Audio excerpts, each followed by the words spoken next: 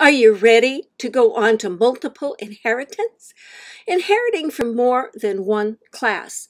A lot of languages don't support that. They don't want any multiple inheritance because it is complicated. Or it can be complicated, but it also can be very useful. Let's take a look. Here's our unified modeling language diagram for our multiple inheritance example that we're about to see. We see that we have a guru class, a greeter class, and from the greeter class, the name greeter inherits.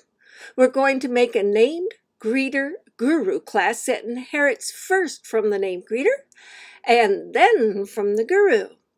And we'll make a guru named greeter class that inherits first from the guru and then from the named greeter. Okay, let's look at some code. Here in our guru class, we see we have some sayings, a by and a pontificate method, and our greeter has a greet and a by, and our name greeter has a magic initializer and a greet. Our guru name greeter class inherits first from guru and then from name greeter. The order matters. Here we just have a pass, meaning that we're not adding any functionality, only that our guru name greeter has the behaviors of guru and name greeter. And so does our name greeter guru. But which behavior has priority? The first one. So when we instantiate a guru name greeter, we look first in our guru name greeter class for a magic initializer. Not finding one, we go to our guru. Not finding one, we go to any superclasses of the guru, of which there are none. And then we move over to the name greeter, and we finally find our magic initializer, and we put into Rocky's object his name. When we ask Rocky to greet, when he first goes into his instantiating class, guru name greeter, nothing there. So he goes into guru, and guru does not have a greet. Therefore, it goes back down and move over to the right to our named greeter. Then it has a greet. Well, this greet then calls the greeter greet and then gives its name. When Rocky pontificates, he goes into his instantiating class. Finding nothing, he goes immediately into the guru class to look for his pontificate, and there he finds it. When Rocky says bye, because he's a guru named greeter, he goes there first to look for the bye method, and finding nothing in there at all, it goes into the guru class, where we find an elaborate bye that prints goodbye and remember. And then it calls self-pontificate. Well, this is pontificate, and it's going to print one of these sayings. Okay, that's the behavior of our guru named greeter. Now, Moose is a name greeter guru, and he will greet, pontificate, and bye as well. But being a named greeter guru, it goes there first looking for a magic initializer, and there's nothing there at all.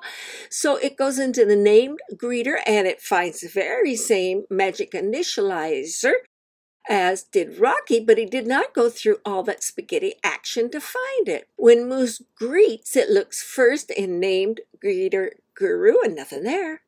So it goes into the named greeter and finds the greet, which calls on up to the greeter's greet, and then comes back where that was called and prints his name. Realize that the method resolution order quits whenever it finds a method. It looks no further. So if you wanted to go and call another method in another class, you need to say so explicitly, like we're doing here.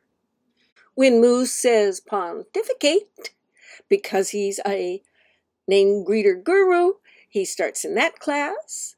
Seeing nothing, he goes into the named greeter class and works all the way up that hierarchy before he moves over to the guru class, where he immediately then finds the pontificate.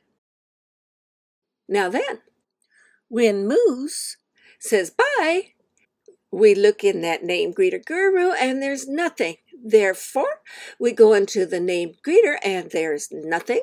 Therefore, we go into the greeter and there's bye and he says bye now. So although the interpreter did a lot of different action, depending on whether we're looking at a name greeter guru or a guru name greeter, the only thing that showed a difference was the bye. What you want to remember is that you go left, right, depth first. You start on the class to the left, work your way all the way up that hierarchy, and then you give up and move over to the next class, left, right. We did depth first. That's what you remember so you know the method resolution order. Here we'll see a multiple inheritance example where we do add some functionality. We'll be looking at our welcomer class and we see that we are inheriting from our name greeter class way back here in Lab 340, the greeter 5 def. That's our greeter def and our named greeter. And our salaried employee comes from the same lab where we have our salaried employee. So our welcomers have the behaviors of both of these classes. We are making a class level attribute. You may think of it as a static if you come from C++ and other languages, but we think of it as a class level attribute where we keep track of the number of welcomers we have made. Whenever we make a welcomer, we're going to be given a name and a pay rate, and here we're adding one to our welcomers that is in our class. In passing our initialization onto the salaried employee, because that's the one that takes in the name and the pay rate. Our magic string is what you might expect. It is just passing back the name. I implemented 2 more pieces of magic because I think they're very interesting. One is the magic delete.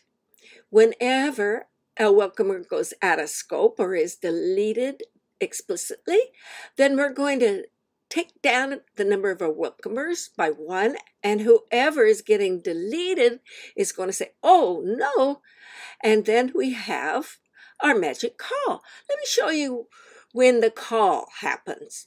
On line 37, I have a welcomer, Marcia, that makes that much money. This is a call. What it means is that an object of my class can have parens after it. If I do that, then what automatically happens is a magic call. From this, you'll see she says, get to work yourself. Okay, let's take a look at our main. We're making Joe a welcomer, and I capitalized him. I have anxiety about whether a welcomer should be capitalized or not, because a style guide is that if the object is callable, it should be capitalized. But also, it's an object of a class, and that doesn't seem capitalizable. So we see Joe is capitalized and Marcia is not capitalized, and I'd appreciate some guidance there. Okay, here's Joe. We made him. He greets. He goes back to that greeter def to greet. Now, Joe, we're going to calculate his pay, and that goes back to the salaried employee. We make Marcia. Here we're doing our call. Get to work. She's all insulted, and she says, get to work yourself. So here we are calculating her pay. Then we're reporting the number of welcomers, showing that from anywhere we can get to that welcomer's attribute. Everything is wide open so far. Here, we're doing a call to Joe. We're passing in goodbye, and he says goodbye yourself. We're printing that we're deleting Joe so we can recognize this. There is a keyword in Python, del, and it will delete what you ask it to delete. Not really. What it deletes is that identifier. It does not delete the object that Joe is identifying unless that is the last identifier on that object. Well, for Joe it is, and we see in the output that he says, "Oh, no," after deleting Joe. And here is where we report the number of welcomers, and it's gone down 1. We made a second identifier for Marcia, Linda. That identifier is on the same piece of memory as Marcia. When she greets, we'll see that her name is still Marcia. That was Linda saying she is Marcia. And then we do the delete. But Linda is still labeling Marcia, so she doesn't get deleted. Here she is greeting and saying she's Marcia, but when she goes out of that namespace, that's when it goes through the magic delete.